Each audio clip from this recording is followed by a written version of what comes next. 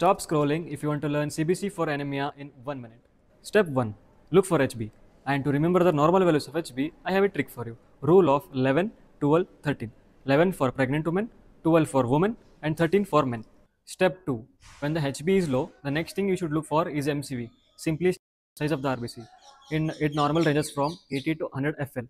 If it is low, it is called as microcytic anemia. If it is high, it is called as macrocytic anemia. And if it is normal, it is called as normocytic anemia.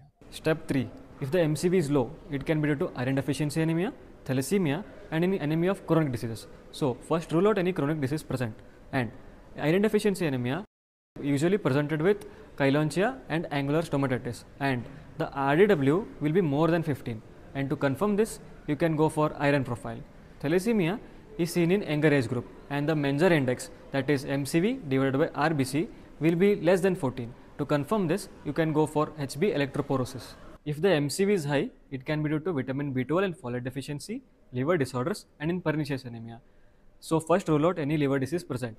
Second, vitamin B12 and folate deficiency usually present with neurological symptoms such as tingling sensation, mood disturbances, etc.